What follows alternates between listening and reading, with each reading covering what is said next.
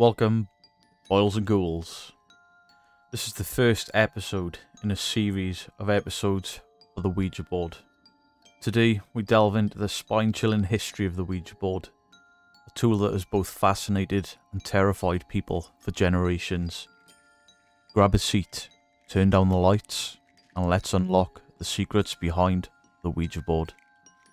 Our journey begins in the late 19th century, a time when spiritualism was in vogue. The Ouija board emerged as a parlour game, claimed to connect to the living and the spirit world. Its origin story is shrouded in mystery, with conflicted tales of its invention. Some say it was a combination of ancient divination practices, while others attribute it to the creative minds of Elijah Bond and Charles Kennard. The Ouija board's eerie reputation didn't go unnoticed by Hollywood. In the realm of cinema, it has been featured as an antagonist in several spine-chilling films. Classics like The Exorcist and The Witchboard, and they have immortalised the Ouija board as a conduit for the supernatural horror. Now, we explore the darker side of the Ouija board lore. Urban legends abound regarding tragic incidents linked to these mystical boards. Tales of people meeting untimely ends after tampering with his supernatural. Tales of people meeting untimely ends after tampering with the supernatural are chillingly passed down through generations. While many are mere folklore, some claim that unresolved spirits were responsible for fatal outcomes. Celebrities too have been drawn into the mystique of the Ouija board. Stories circulate about famous figures seeking guidance or communicating with otherworldly entities. From renowned musicians to actors, the allure of the Ouija board has transcended the boundaries of the ordinary. If we move across the globe, it's also noteworthy that in some countries have taken a stance against the Ouija board, citing concerns about spiritual and psychological risks. Certain nations have banned or heavily regulated the uses of Ouija boards. The reasons behind these prohibitions delve into cultural, religious and societal beliefs. And if this introduction to the Ouija board isn't enough, I will now tell you the tale of my very own Ouija board experience. The Halloween Ouija board horror that haunted us for years. It was October 31st, 1998, Halloween. My parents had left me alone for the first time, as a 17-year-old with one single rule: no parties. But naturally, being a teenage lad, that's exactly what I did. I couldn't resist the temptation and organised a small gathering of friends. Halloween with horror movies, alcohol, cigarettes.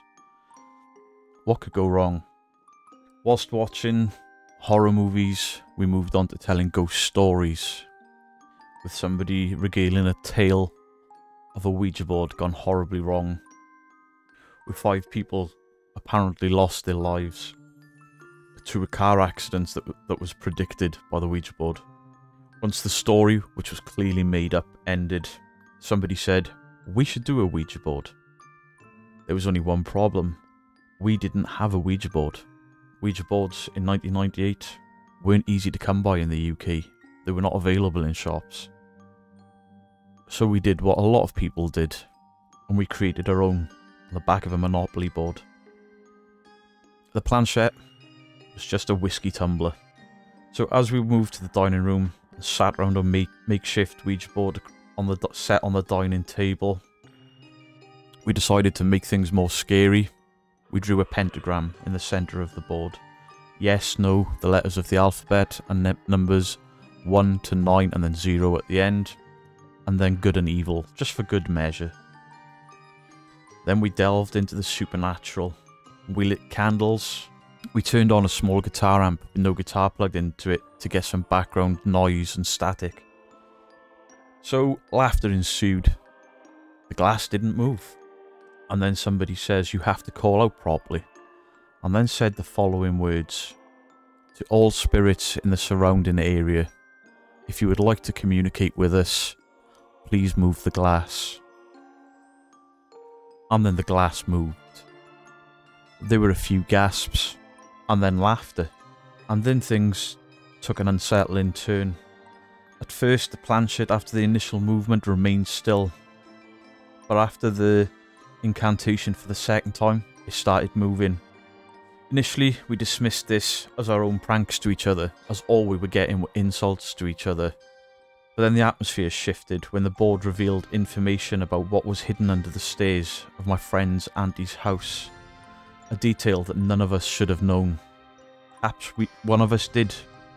Tension started to escalate, and one person that refused to have any direct contact with the planchette or the board asked a personal question from the side of the room about his recently deceased father, and the board responded accurately, sending shivers through us all, and panic sets in as insults, death dates were all spelt out on the board. It was like an inexplicable force intensified around us, like something was pushing the glass. And terror reached its peak when the lad sat to the side of the table that had refused to have anything to do with the board started screaming at the board to stop. And then something happened that none of us will ever forget. There was the sound of a flick on the side of the glass. The glass seemingly spun from under our fingers, flipping up the right way, with force shot across the room, heading towards the teenager screaming at it, and then burst in midair. Glass showered all over the room. We all ran, terrified. We fled to the living room, closing the dining room door behind us, and when we turned to look, we were confronted by a shadow moving across the glass of the dining room door. What seemed like a supernatural presence, in fact, turned out to be a concerned neighbour investigating the commotion. We left the house, and following the neighbour's advice because she'd seen what had happened, we burnt the Ouija board. She told us of her own experience and said the way to get rid of everything is to burn the board. We cleaned up the shattered glass, we set fire to the Ouija board in the garden, and then threw it over the wall into some waste ground. However, in the following months and years, the horror persisted, although it slowly waned away. Strange occurrences haunted us. Even the skeptic among us that found the entire thing funny on the night began experiencing odd shadows and movements at home, and the anticipated death day spelled out by the Ouija board approached. Then nothing happened. So because of this, some of us grew less fearful. Others of us couldn't shake the lingering unease. The tale of that Halloween night continues to echo in our memories. The sound of the glass on wood and the occasional glimpse of inexplicable shadows still send shivers down our spines, reminding us of the night we thought we contacted the dead. The Halloween Ouija board horror became an indelible part of our shared history. A chilling reminder that some stories, once unleashed, refuse to be forgotten.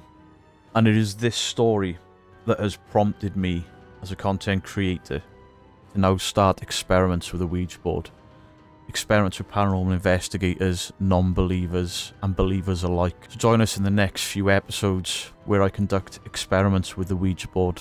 Will I ever come into contact with the spirit that once scared me for years and years of my life?